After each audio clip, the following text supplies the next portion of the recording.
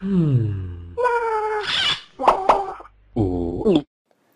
Apple has stepped their game up. I have been a fan in the past of Dragon Dictate.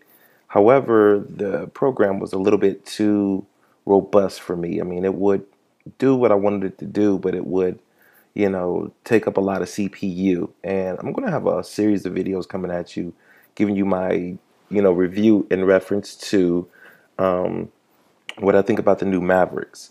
One thing I really, really like about it, I use my dictation a lot to avoid errors, even though I talk like a gangster. But anywho, um, I'm over here setting up my buffer, and what it does basically is, schedules your tweets out for you, and all kind of cool little stuff like that. So I'm going to do a dictation.